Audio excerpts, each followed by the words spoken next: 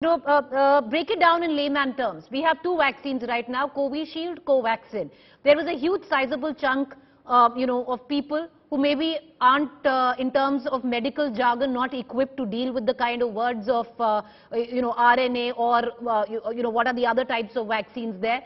Some of them would actually say, okay, I've had 3 jabs of Covishield, maybe I should, maybe do a cocktail now and get a Covaxin, it will help me. Will it help them at all? No, it will not, because we have studies that tell us it's not just the immunity from the vaccine. Like the other panelists have been saying, we are in a very golden place where we have hybrid immunity, where we have immunity from the vaccines and a much longer lasting and much better immunity that comes with a natural infection. So just comparing ourselves to China and thinking that we need a vaccine, because what China is seeing now is what we saw in our Delta wave. China had a zero COVID policy up till now, and now when they opened up, they really opened up and their population was very susceptible. So Omicron, which cannot cause a problem in our country, since we have immunity, that population was very susceptible, and therefore they are seeing that many infections and that many deaths. So we really cannot compare our population with Dr. Neeraj Tiwari, I'll take the same question to you because, I'll take the same question to you because even as I'm anchoring right now, the kind of, even on Twitter, and these are layman questions and a lot of people have these questions as well, that, there's somebody saying, I've had 3 jabs of Covaxin, should I be now taking a Covishield to better my immunity? I am immunocompromised. No, so if you have taken the precaution dose, whether it is a 2 Covishield and the third Covishield or the 2 Covaxin and another Covishield, okay. But now the question whether if you crisscross these vaccines, there may be a slight improvement. But what we are talking about today, that whether we will able to tackle this situation if we are dealing with the new variants, then I think this answer is no. And as the panelists said that we don't need to compare at all with the China, because what the China is seeing, right, we have seen in 2020 and 2021. So because they had a zero COVID policy, the people have not come out of their houses since last 2 years. And but, we have been out, we have been developing infection. I understand. We are stressing repeatedly on hybrid immunity. Dr. Swaminathan, you wanted to talk about maybe the cocktail theory of mixing, 3, and then yes, go ahead. There is some amount of data about cross-matching vaccines, and overall it seems that cross-matching of vaccines could probably give you better benefit, although the data is still very, very slim. But experts in immunology are suggesting that the order of vaccines would be a protein vaccine above an adenovirus vaccine, above a inactivated vaccine, meaning Corbevax above Covishield, above Covaxin. But this is the opinion of an immunologist, and I would probably rate the nasal flu vaccine much higher than all of these. So in my mind, my first option would be the nasal flu vaccine, next option Corbevax, next option Covishield, next option Covaxin. That would be my rank order of, if I had to take the vaccine, that's how I would take it. That's how you would take it as a 4th dose? No, I would take, if I had the nasal vaccine, I would take that. If I can't get the nasal vaccine, I'd go for the protein vaccine Corbevax.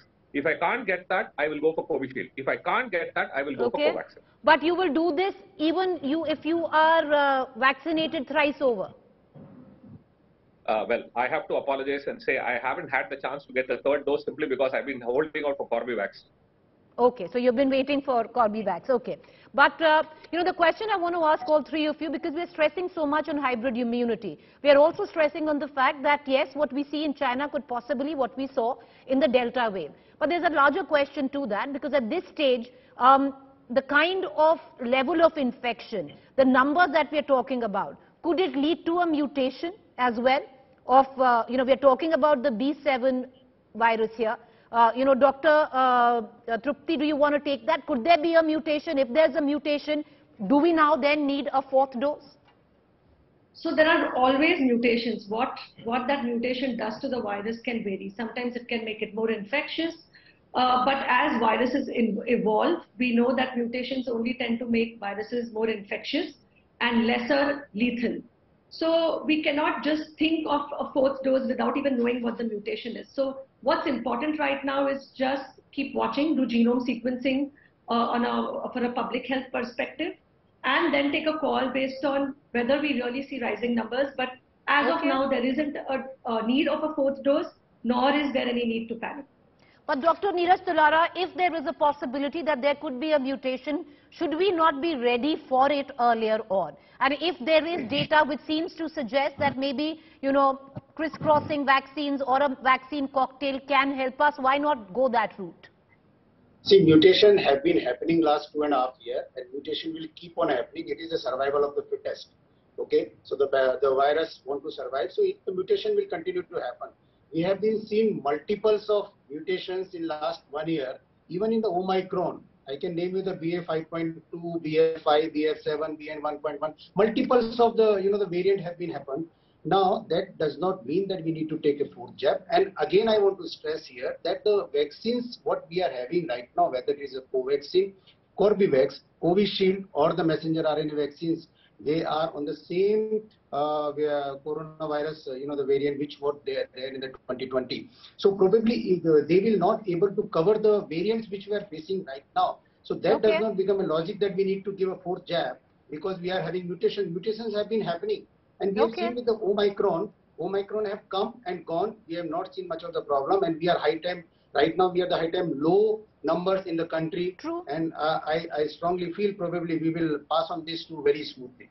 All right. Okay, Dr. Swaminathan, are you of the same opinion that, no need to even crisscross vaccines right now, even for those who are immunocompromised?